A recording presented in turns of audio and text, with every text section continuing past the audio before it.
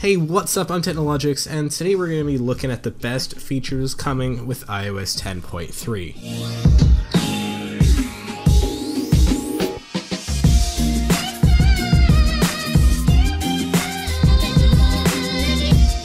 So I'm currently running iOS 10.3 Beta 5 on this iPod Touch 6th generation, and on my iPhone 6 I'm running iOS 10.2.1. Now the reason I'm doing this video before iOS 10.3 has a final release is because it's probably going to be coming within, I would think, with this week or next week. From what I can see, I've experienced very little bugs. It seems to be pretty much perfected, and this is the 5th beta. It'll probably be ready to download very soon. At this point, they're not going to change anything, so what I'm saying here will definitely apply when iOS 10.3 actually comes out. But anyway, let's get right into this. First thing with the device that I'm going to mention here is Find My AirPods. Now, this is something that I can't show you because I don't have AirPods, but essentially it's kind of a cool feature. It's like Find My iPhone except with your AirPods. So you hit Find My AirPods and it'll do like the AirPods will make a beeping sound or something like that. Basically, it'll make it so it's easier to find because they're pretty small. I'm sure it would be very easy to lose them somewhere. So yeah,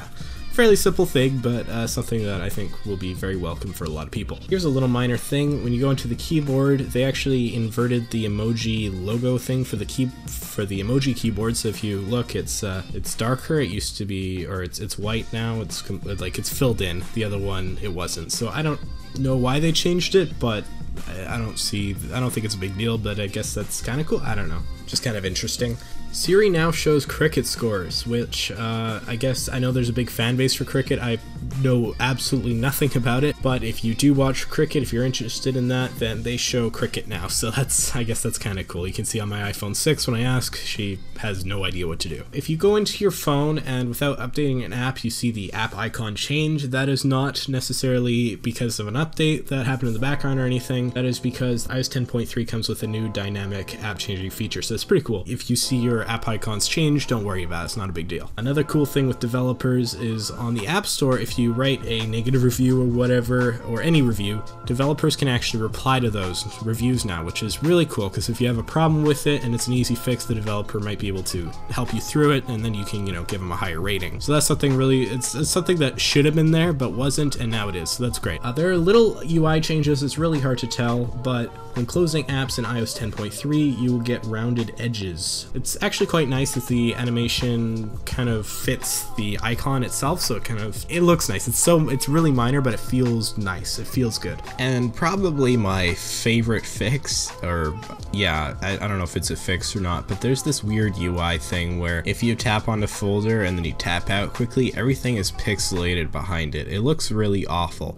And so they've actually changed that. So now it's actually blurred when you do that, and it looks way better. So for me, I noticed that a while back when iOS 10 came out, and I was like, what the heck is this? This is really annoying. So I'm really glad that was fixed. There's a redesigned settings page with a new profile section, so I've blurred out, I'm not going to show too much of it because I have all my personal information on there that I don't want to show off, but I blocked out my name and stuff. But essentially with this, you can see a little more depth of what's taking up iCloud storage. You can see all your devices on there, and it's kind of cool, but it's, it's another minor improvement that will just be nice to have. There's been well, it's not really a significant app change, but there's a couple things. I don't show on here because I forgot about it, but if you search a city or an area, you'll see a little weather icon in the bottom right with the current temperature, so that's kind of cool. The big thing for me was that sometimes it's fun to play around with. If you zoom out on the map in satellite mode, you can see the whole Earth. They got rid of that for some reason. I don't know why. You can see me comparing the two here.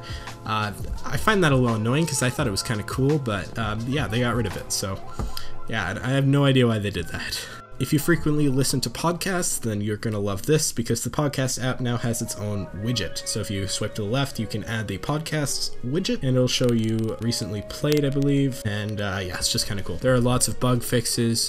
This goes with pretty much any iOS version. iOS 10.2.1 was a big one because it made it so you couldn't jailbreak anymore. iOS 10.3 is going to bring lots of bug fixes to the table, such as I don't know if you know what it is, but there was a weird UI issue where you can make the dock disappear and a couple other things. things. The infamous bug where you could freeze someone's phone just by sending a message is also gone. Now this is a little hard to explain, but now they're using a new file system, so I don't know how to explain this really simply, so I'm just going to basically say it should increase performance, so you'll notice it feels a lot faster when you use it. It also takes up less space, so I only got a couple hundred megabytes, but it does feel faster, so I think this is really going to help the performance on the iPhone 5 and 5C. I think it's going to feel a lot smoother. When iOS 10.3 officially comes out, I'd like to do a review on the iPhone 5/5C, so stay tuned for that. But in the end, the question is, should you upgrade? And my answer is, I don't see why not. This is beta 5 and I'm experiencing like no bugs here, so I think that it's probably gonna be okay. It brings quite a few minor things to the table that I think are gonna be really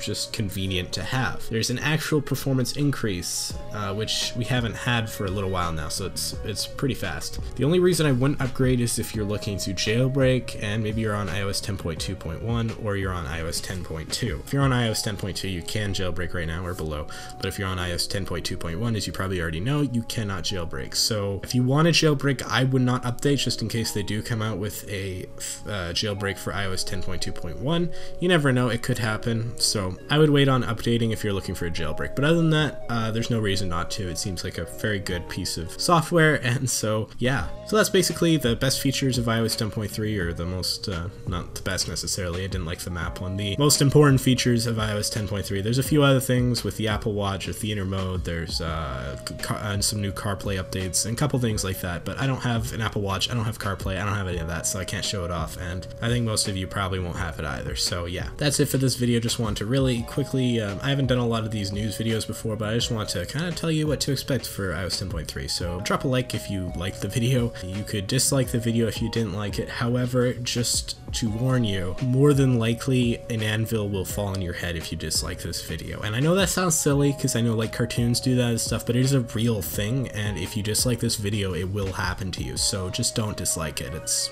really the safe way to go. Don't forget to subscribe as well if you want to see more stuff like this. And thank you so much for watching. I will see you all later.